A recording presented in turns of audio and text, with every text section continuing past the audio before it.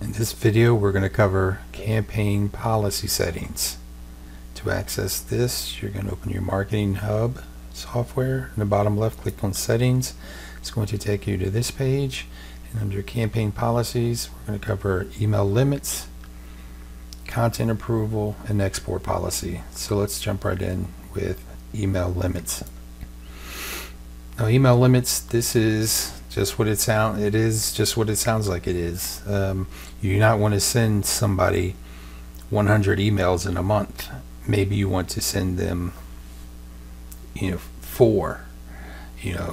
Once you start having a lot of email campaigns going out, once you start having a lot of lead nurturing, automation emails going out, you might forget about these, or you might have multiple people working on their own projects and scheduling to send out emails.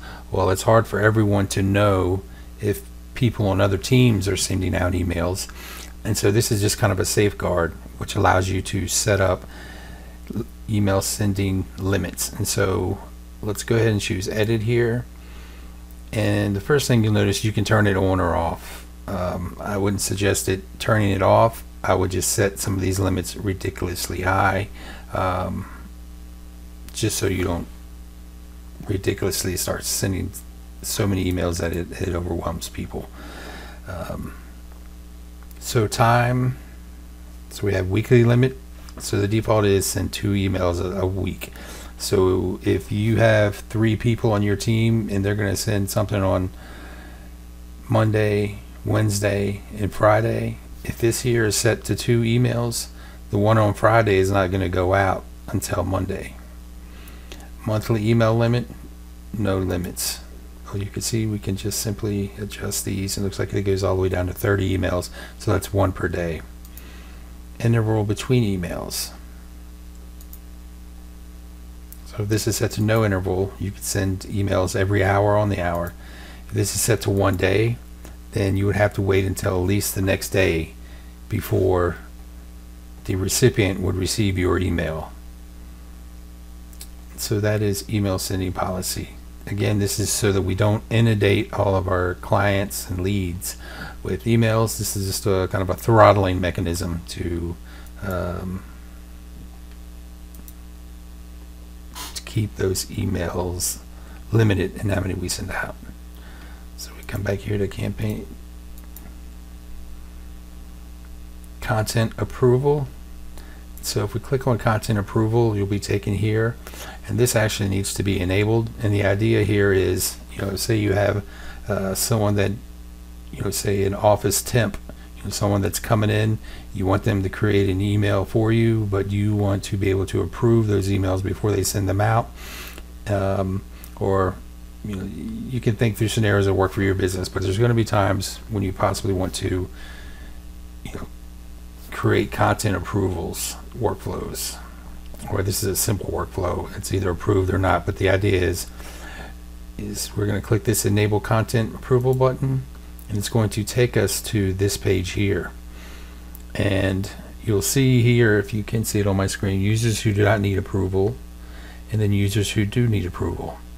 And so if my instance where I talk about the office temp having to have all of their emails approved, you're going to make sure that the office temp user account is over here in this column. You'll see view approvers, and so you can click that, and it will also allow you to select who is allowed to who is allowed to approve these messages.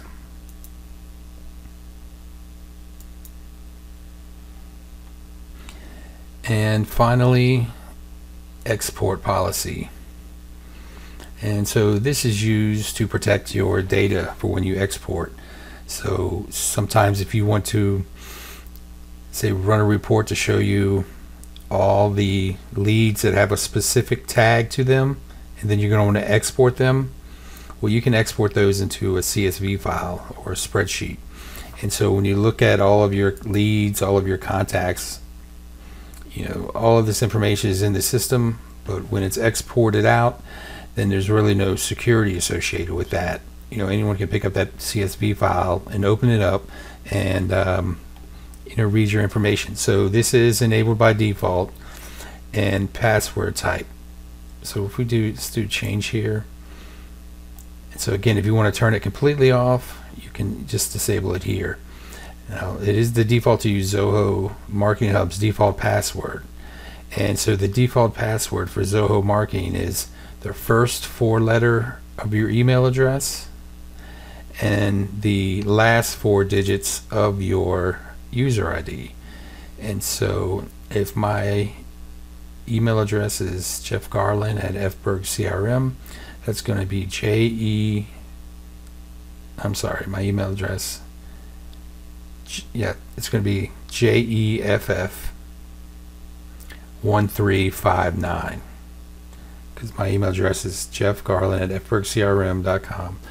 This user account, again, you can access this, click on your little avatar up here, and so it's the first 4 letters of your email address and then the last 4 digits of your user ID, and that will allow you so that when you actually export a file, when you open that file, it's going to ask you for a password, and that's the password you use. You can set a specific password. I know that it's hard to remember Zoho's default password if you're not using it all the time.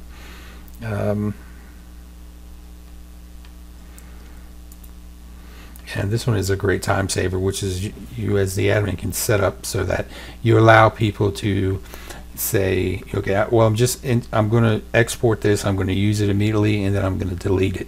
So you may not want to go to the trouble of actually exporting the file with a password, or if you're exporting a file for you to send to your boss, you may not want to say, open up this file and here's the password, JGAR1359. Instead, if this checkbox here is enabled, then when you are in your system and you go to export files, it will actually allow you to choose whether to make the password mandatory.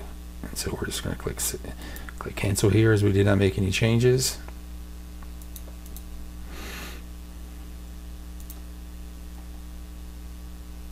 And that is it for campaign policies.